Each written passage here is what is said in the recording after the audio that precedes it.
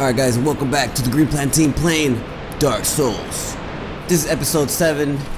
I started recording earlier and for some reason the sound, the audio in the game it was lagging, so I restarted it. Alright, now it sounds better.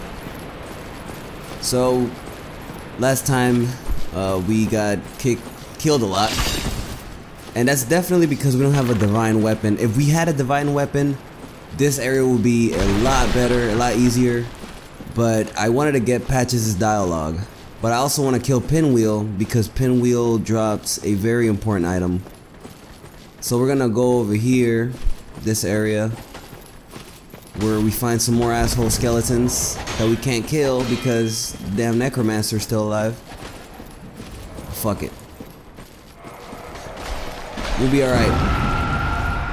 We're gonna run past these skeletons. Oh no. Just like last time, apparently I didn't learn my lesson. There's that spot you can land on. I said earlier that you could jump from above. You can jump from above and land on that spot. My language failing me again today. Alright, did we leash off those guys? No, they're still coming. Alright, you will die. You're dead. Oh, you know, I don't even want to deal with these guys because they're gonna come back to life. Is there any items?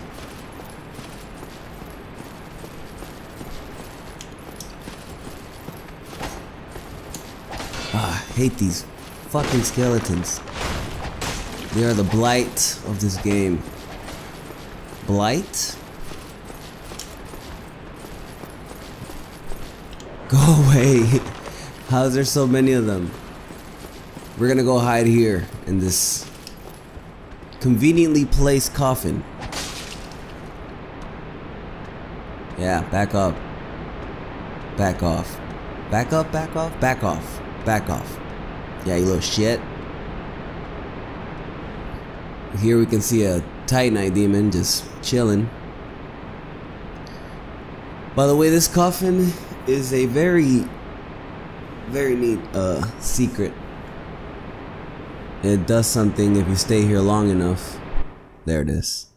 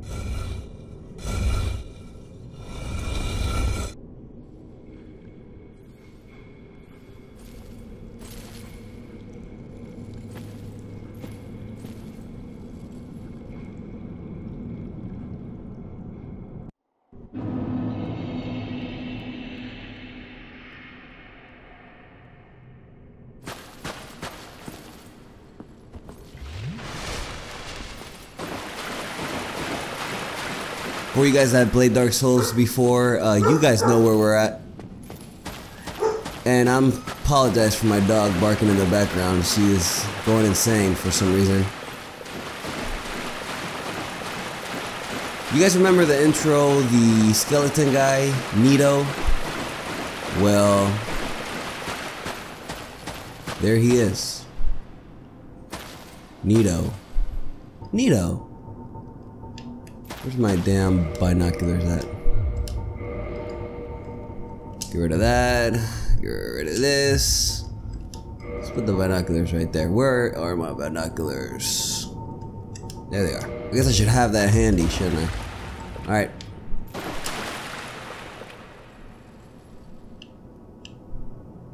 Nito. And he's resting.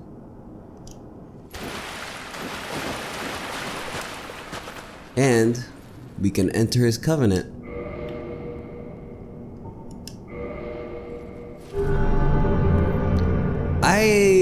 To be honest, don't even know what his covenant does. But we got a miracle, and we got a sword. Let's see what the lore is behind that. I think you bring him humanity. I may be wrong. It's probably something else. Where is it? Alright.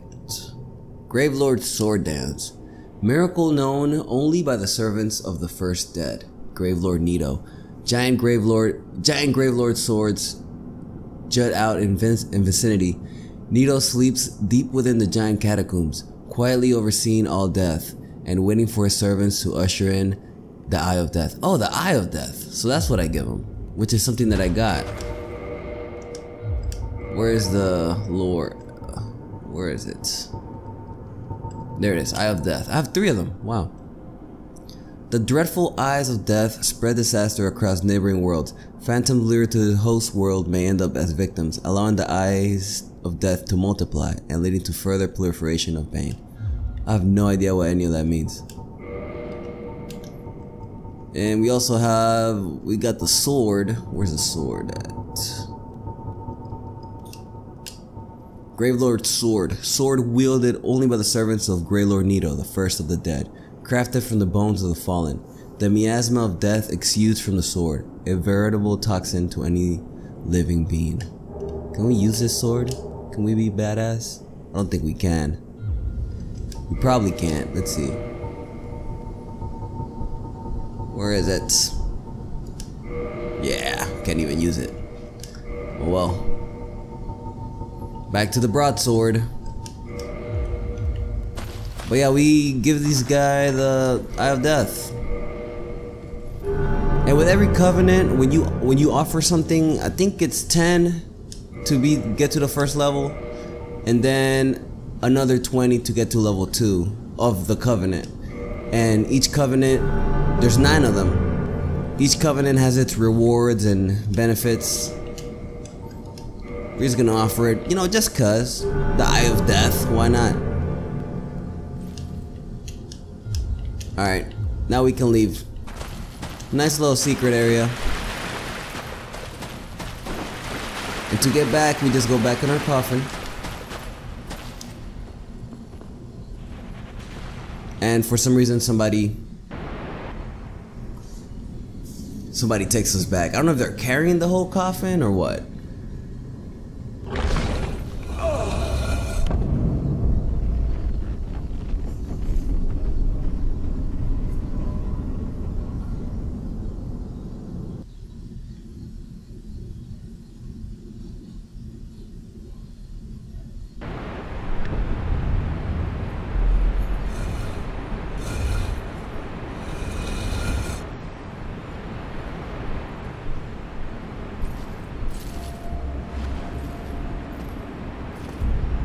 Alright, now we're back in the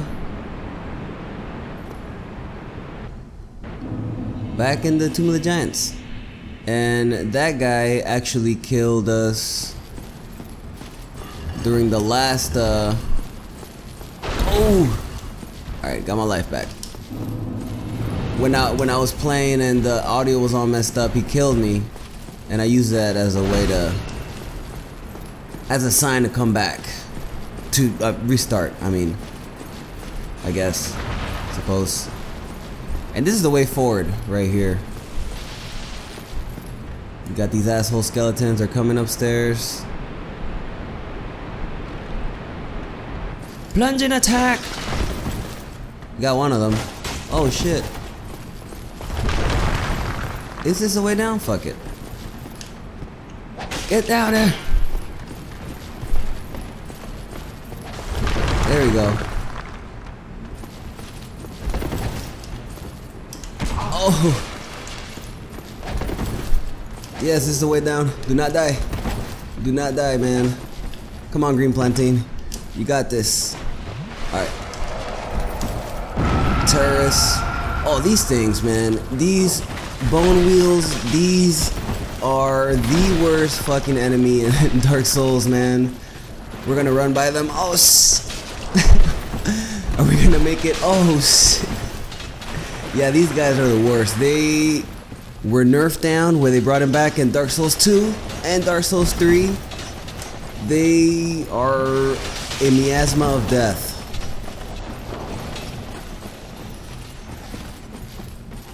Come on. Get away from these damn wheels.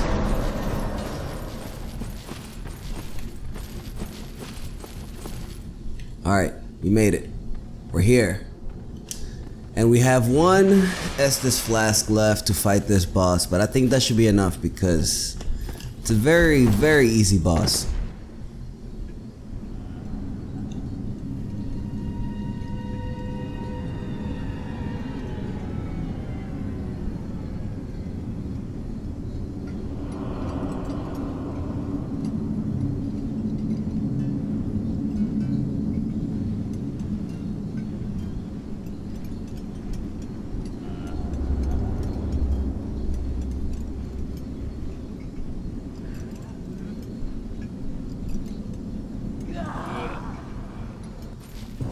Ladies and gentlemen, it's Pinwheel, and he is so easy. Oh my god, he's about to kill me. The gimmick with this boss is kind of like, if you remember the witches from Legend of Zelda, she would multiply, and whichever one spun, that was the real one. And he's the same thing. He'll spin around to give it away. Look how easy it is. I'm already a third of the way. You will die. Oh! I do not want to die to this boss. I'll be so ashamed. Get that stamina, bruh.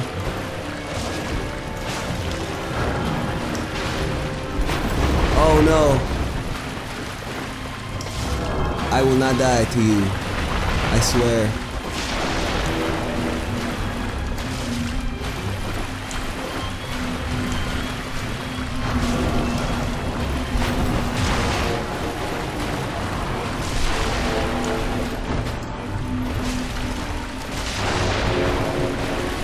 If I die, oh no. Alright. This is it. This is the last push. Where's he at? Where's he at? There you are. Boy, you're not the real one, okay? Or are you? You are the real one. You're dead. We did it. We killed Pinwheel. And we got the Rite of Kindling. And what the Rite of Kindling does, it oh nice, Mask of the Child. What the Rite of Kindling does, it allows you to kindle the bonfire past okay, hold on, let me get my words right. It allows you to kindle the bonfire 3 times, which means that you can get a bonfire to give you 20 Estus flasks. So you see how I can only carry, I guess I can't show you because I have no Estus. If I kindle a bonfire, I can carry 10 Estus flasks. But if with the Rite of Kindling, I can get it all the way to plus 20. So, very cool stuff. Very good thing to have early in the game. And this guy, he had a whole bunch of books. What was he doing? What was he studying? There's a whole bunch of bodies here. Alright, so we picked up the, where is it? Where is it? Where is it? Where's the Rite of Kindling at? Oh, it's a key, okay. Rite of Kindling. This secret rite allows bonfires to be bolstered further with kindling so that even more Estus can be collected. I guess I could have read that and it would have been a lot easier to explain. Kindling was a sacred rite passed down among clerics, but all undead can imitate the process, in the same manner that they restore their hallowing with humanity. How peculiar that humans had fond little use for humanity until they turned undead. What is humanity?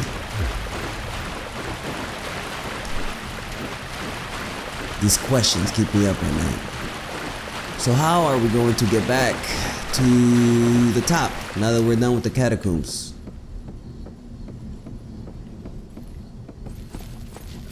I guess I could go through here. I think this is the way back. I may be wrong. We're gonna come back to this area but just not quite yet, cause we're definitely not strong enough. Shortcut ahead. All right, this is gonna take us back, I believe. So dark here.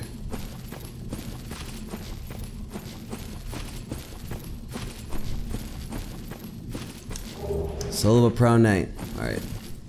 Yo, we have no Estus flask and we have 15,000 souls. We are fucked if we die. And oh man, the wheels. The wheels are. Fuck these wheels, man. Oh no. Yo, they waited for me to fight this boss. They waited for me. These fucking assholes. Oh man. Secret wall? Nope. I'm dead.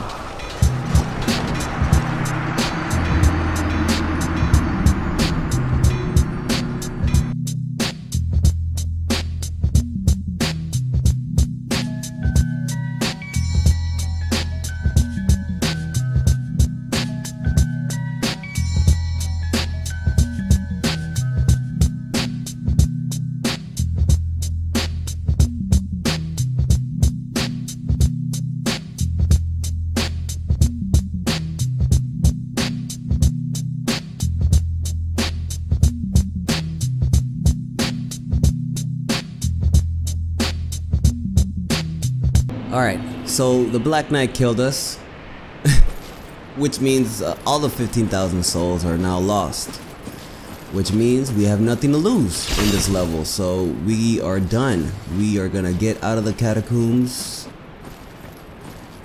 and we are gonna go to Lower Undeadburg. Oh god.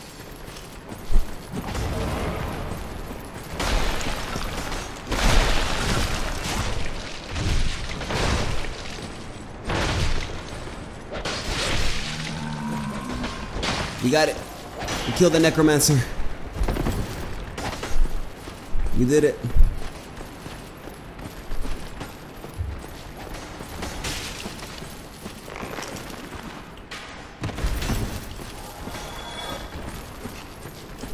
Let's get out of this place. So many of them. No. No, green plantain. Do not fail me.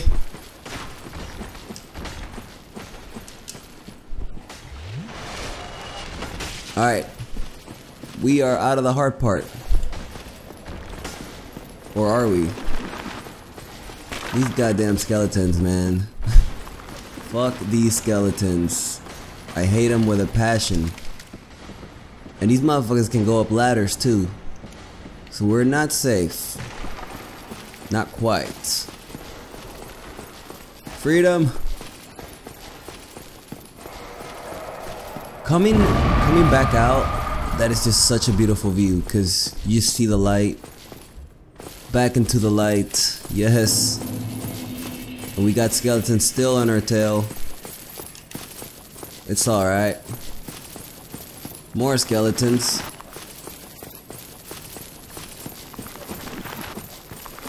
Fuck these skeletons. We're a bit stronger. We got the rod of kindling. We got the rod of kindling, and we talked to Patches, which is what I wanted to do, and we did it. So now that we killed that boss,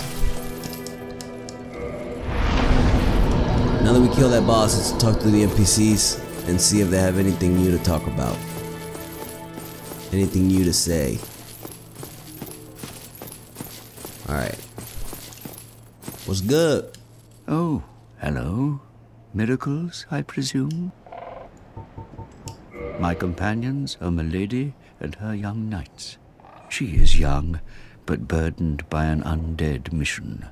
We are her defenses, to keep her from harm. Who is her? An undead mission?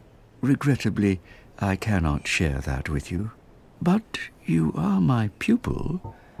Perhaps if you show your faith. Show your dedication? I didn't know I could do that. I'll do it later. I'm afraid that may be difficult, for our missions are sacred. Come again. The effectiveness of the teaching. Come again. The most boring motherfucker in the world. Alright, do you have anything new to say? Ah, your face. You're practically hollow. But who knows? Going hollow could solve quite a bit. Asshole. Lord Trick. Are you here? Oh, Lord Trick's gone. Where is he? Do you have anything to say? She cannot speak.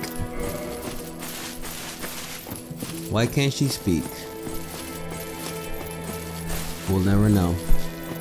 Alright guys, I think that's gonna wrap it up. We killed the Pinwheel, we got the Rat of Kindling, we killed the last Necromancer.